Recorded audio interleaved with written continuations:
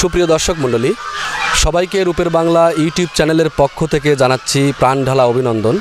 তো আজকে আমরা এসেছি, আপনারা অনেকে শুনেছেন যে ইউনিভার্সাল ফুড লিমিটেড নামে একটি প্রতিষ্ঠান রয়েছে। তো আমরা ইউনিভার্সাল ফুড লিমিটেডের একটি শাখায় এসেছি, পাবনা জেলা থেকে বেশ কিছুটা দূরে চাটমোহর উপজেলাতে অবস্থিত। এখানে যিনি এই প্রতিষ্ঠানের দায়িত্বে আছেন বা রাজহাঁসগুলোকে দেখাশোনা করেন, আজকে আমরা ওনার সাথে কথা বলবো। তো চলুন প্রথমে গিয়ে আমরা ওনার সাথে পরিচয় হয়ে নেই।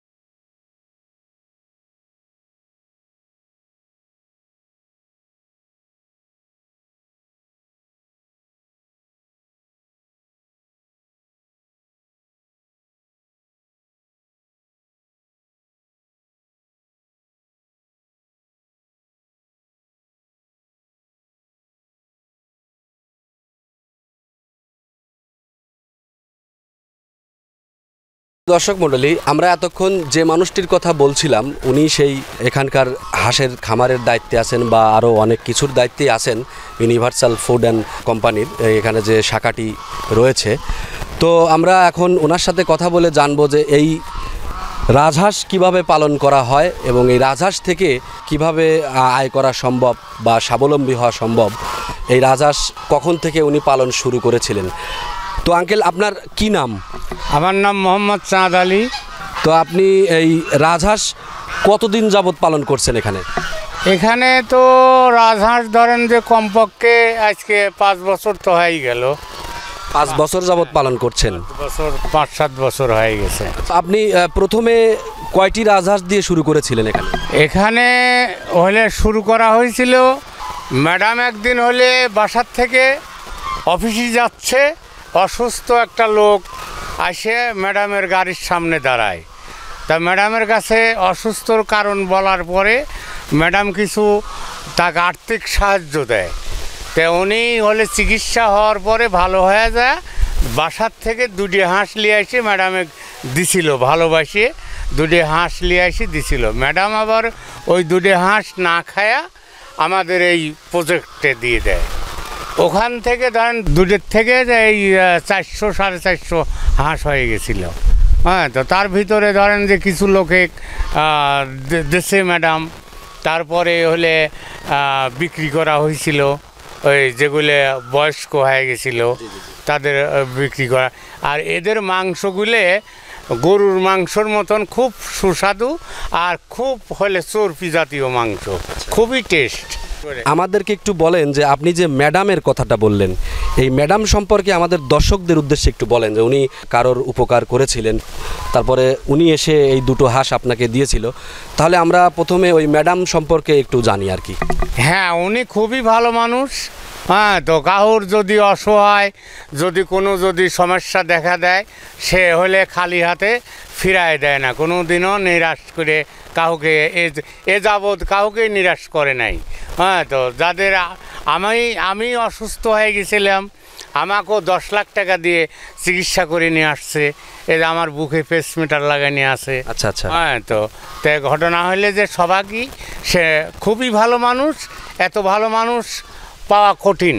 অবশ্যই ভালো মানুষ না হলে তো আর এই রাজহাঁস পালন করতো না বা আপনার দায়িত্ব দিত না। হলে খুবই ধরেন যে হলে সন্তানের মতন দেখে, প্রতিদিন সপ্তাহে খোঁজ নেয়। হ্যাঁ, তো হাঁসগুলো সুস্থ আছে কিনা, ঠিক মতন খাবার দিচ্ছে কিনা। হ্যাঁ, তো প্রতি সপ্তাহে কি প্রতিদিনেই পড়ায় খোঁজ নেয়, সন্তানের মতন খোঁজ নেয় আর খুবই ভালোবাসে। তো কত বয়সে আপনার এই রাজহাঁসগুলো আপনি নিয়ে এসেছিলেন? মানে আপনাকে যে দুটো হাঁস দিয়েছিল কোনো এক ব্যক্তি, তো এটা তখন বয়স কত ছিল? তখন বয়স 6 থেকে 7 মাস এরম বয়স ছিল। তো এখন বর্তমানে এই রাজহাঁসের বয়স কত?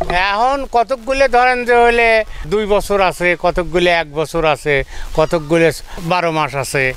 এর মধ্যে কি পুরুষ মহিলা এরকম আছে নাকি? হ্যাঁ, পুরুষ মহিলা জোড়া বাঁধা আছে। হ্যাঁ, তো এরা ডিম পারে, ডিম পারলে ওই ডিম এরাই বাতে বসে, বাতে বসে হলে বাচ্চা তোলায়। ওই ধরেন যে সকালে যদি বসে মেয়ে হাঁস, তাহলে ও দুপুরে বাড়ায়, আবার পুরুষটা যায় গোসল টোসল করে যায়, ও যায় আবার ডিমে যায়, তাও দেয়। আচ্ছা, এই রাজহাঁসগুলো কতদিন পরে ডিম দিয়ে থাকে আপনার জানা আছে কি? কত? এটা হলে 6 মাস পর পর ডিম দেয়। 6 মাস পরে পরে ডিম দেয়। শীতের সময় বেশি দেয় ডিম। তো একটি রাজহাঁস কয়টি করে ডিম দিয়ে থাকে? এটা ধরেন যে একটা রাজহাঁস ধরেন যে হলে 30-35টা 40টা পারে ডিম। এটা কি প্রতিদিন পারে নাকি এর কোনো সময় আছে? না, ওই যখন শীতের সময় পারে তখন হলে প্রতিদিনই পারে। শীতের সময় প্রতিদিনই পারে? প্রতিদিনই পারে। এখন গরমের সময় একটু জ্বালা কম পারে। ডিম বর্তমানে পেরেছে এরকম কোনো হাঁস এখানে আছে? হ্যাঁ, এর ভিতরে অনেক হাঁসই আছে। তো সেই ডিমগুলো কি আমাদেরকে একটু দেখাতে পারবেন? ডিম তো ছিল, আমরা যে মনে হয় পরশু দিন হলে আমাদের কোম্পানিতে পাঠিয়ে দিয়েছিলেন। ও আচ্ছা আচ্ছা, খুবই সুন্দর।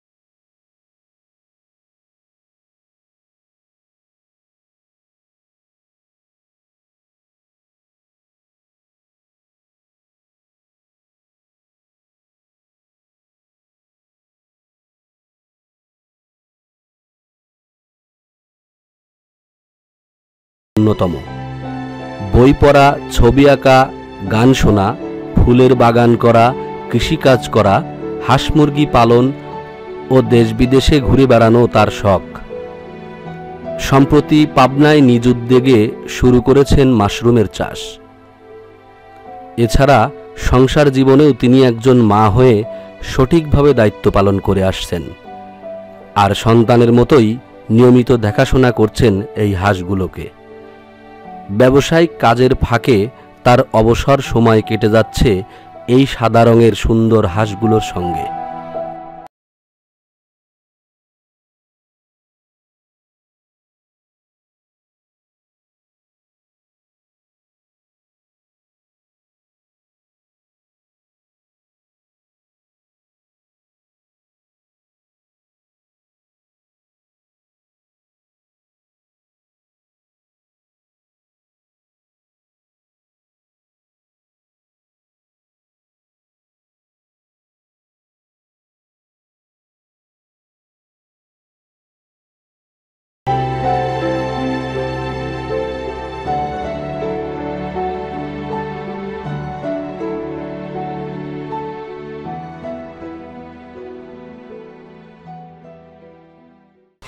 হাঁসগুলোকে কি খেতে দেন?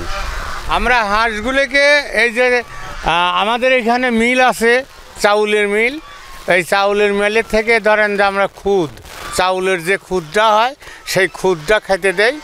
আর হলে এরা বেশি খাওয়ার হলে ঘাসের পর, হ্যাঁ, কাঁচা ঘাস খায় আর কি। হ্যাঁ, কাঁচা ঘাসের পরই এরা নির্ভর করে বেশি। তার মানে আপনাকে তো এই হাঁসগুলোকে ছেড়ে দিতে হয়। হ্যাঁ, হাঁস ছেড়ে দিলে পরে ওই ধরেন যে হলে ঘাসটাই বেশি খায়, আর ওই খুদ হলে সামান্য খায়। তো আপনি এই হাঁস, অসুখ বিসুখ খুবই কম। হ্যাঁ, তো অসুখ বিসুখ, এই হাঁসের কি অসুখ হয় সেইটা আমাদেরকে একটু বলেন। এই হাঁসের হলে অসুখ বিসুখ নাই বললেই চলে। তো ওই হঠাৎ মোটায় একটু ঠান্ডা ঠান্ডা লাগে, যদি শীতের টাইমে খুব প্রচণ্ড যদি শীত পড়ে তাহলে একটু ঠান্ডা ঠান্ডা লাগে, ওই সামান্য ওষুধ মষুধ খাওয়াইলেই ঠিক হয়ে যায়, কোনো চিকিৎসা দেওয়া লাগে না। ওষুধ আপনার ঠান্ডা মান্ডা যদি লাগে তো আপনি এটাকে কি ওষুধ প্রয়োগ করেন? এটা হইলে ডাক্তারের সাজেশন নিয়ে, এনে সরকারি পশু হাসপাতাল আছে, ওনাদের হলে পরামর্শ নিয়ে ওষুধ খাওয়াই। আচ্ছা, তাহলে আপনার এই হাঁসগুলোকে আপনি যে ছেড়ে দেন বাইরে, এটার কি কোনো সময় আছে যে কোন সময় ছেড়ে দিতে হবে, কোন সময় খামারে আবার নিয়ে আসতে হবে? হ্যাঁ, এটার হলে ধরেন যে 5টার দিকে আমরা ছেড়ে দেই মাঠে, ওরা হলে 1 ঘন্টা 1.5 ঘন্টা খায়, খাওয়ার পরে চলে আসে। আবার সকালবেলা 9টা 8:30-8টার দিক যায় একবার খায় আসে। তারপরে হলে পুকুরে সারাদিনই এনে খুদ টুত খায় আর পুকুরে নেবে গোসল টোসল। এরা আবার পরিষ্কার পরিচ্ছন্নতা বেশি ভালো বোঝে। আমিও তো দেখতে পাচ্ছি যে আপনার এখানে এই হাঁসগুলো নোংরাটা কম করেছে, তার মানে এর ওরা সব পুকুরে যায় হলে পায়খানা টায়খানা করে। আর আমার পুকুরে আর একটা লাভ হয় হলে এরা যে খাদ্যটা খায় পুকুরে পায়খানা করে, এটা মাছের জন্য, আবার মাছের জন্যও উপকার। মাছের বাড়তি খাবার দেওয়া লাগে না। এখানে বড় বড় 7 কেজি 10 কেজি 9 কেজি 8 কেজি চিতেল মাছ মারিয়ে ম্যাডামের বাসায় দেই আমরা। এখানে চিতেল মাছ আছে, তারপরে লওলা মাছ আছে, কাতল মাছ আছে। তার মানে আপনার এই হাঁসের মলটা আপনার মাছের জন্য খুবই উপকারী। হ্যাঁ, মাছের জন্য খুবই উপকারী। তো আপনার এই হাঁসগুলো কোথায় রাখেন? এই খামারে, এইখানে রাখেন? খামারে যে পাকা ঘর। আচ্ছা, পাকা ঘরে রাখেন। পাকা ঘরে হলে রাখি আমরা। এইটি 50 ফিট আছে, এটাও 50 ফিট আছে।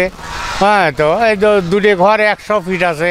এই 100 ফিট দুটো ঘরে ভাগ করে তো দিয়ে থোয়া হয়, মানে দুটো ঘরে ভাগ করে থাকে আর কি। হ্যাঁ, আর হলে ওই যে আলাদা একটা ঘর আছে, যারা বাতে মাতে বসে, যারা ডিম পারে ওরা ওই ছোট ঘরে যায় ডিম পারে। তো আমাদেরকে কিন্তু পরবর্তীতে আপনি হাঁসের ডিমটা কিন্তু একটু দেখান। হ্যাঁ হ্যাঁ, অবশ্যই। একটা ডিম ধরেন যে ওই পাতি হাঁসের ডিম হলে ধরেন 8টা, আর এর হলে 1টা। আচ্ছা, তার মানে অনেক বড় হয় আর কি। হ্যাঁ, অনেক বড় ডিম, বুঝেছেন। একটা ডিম ভাজলে ধরেন যে হলে 8 জন লোক খাওয়া যায়।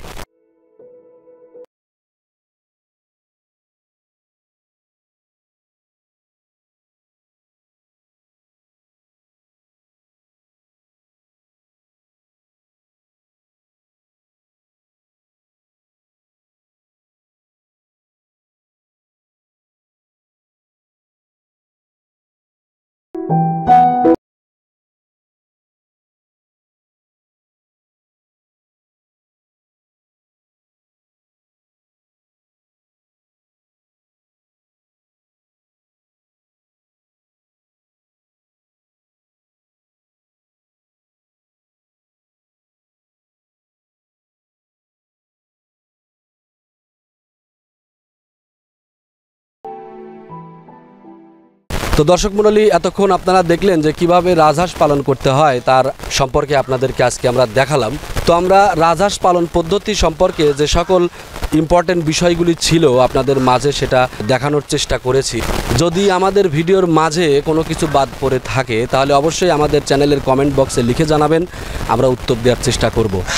আর দর্শক, আমাদের ভিডিওটি যদি আপনাদের ভালো লেগে থাকে তাহলে অবশ্যই আমাদের চ্যানেলটি সাবস্ক্রাইব করে রাখবেন পরবর্তী নতুন ভিডিও দেখার জন্য। তো আজকের প্রতিবেদন এখানেই শেষ করতে চাচ্ছি। সবার দীর্ঘায়ু ও মঙ্গল কামনা করে আজকের প্রতিবেদন এখানেই শেষ করছি। আল্লাহ হাফেজ।